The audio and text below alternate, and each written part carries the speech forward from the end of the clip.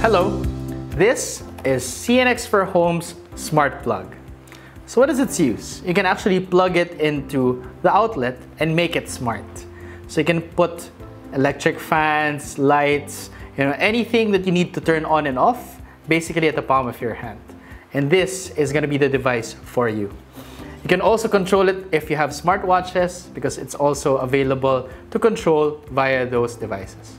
All right, for each of our different boxes, you have 2 QR codes. The first one is that it allows you to scan it, and then it downloads the CNX for Home platform. Through your camera, it leads you to a link, and whether it's your Android or iOS, you're able to download the platform. And the second one is that if you need help on installation or any assistance, concerns, or anything under the sun that you'd like help with, you can actually scan it, and it leads you to a messaging portal that will allow you to connect with our customer experience team. So this is our Wi-Fi socket S25.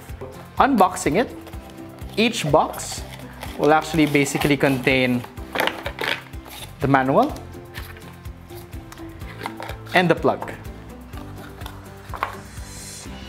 How do we pair the S25 US smart Wi-Fi plug? First, you get the smart plug, turn it around, and you remove the plastic covering.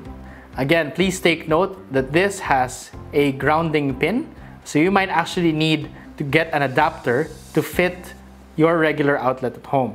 Once you're able to put the adapter, plug it into an outlet, wait for this light to blink. It normally blinks red as soon as you plug it. When it does that, you get your mobile phone, open CNX for Home app, click on Wi-Fi socket. You need to press this and hold until it blinks red, or if it's blinking red already, that's good. You click next, and it sends a prompt saying, CNX for Home wants to join Wi-Fi network homemate_AP. Click join, and it proceeds basically with the pairing process. And once it's paired, that's how easy it is. You can now control the smart plug basically with the CNX for Home app.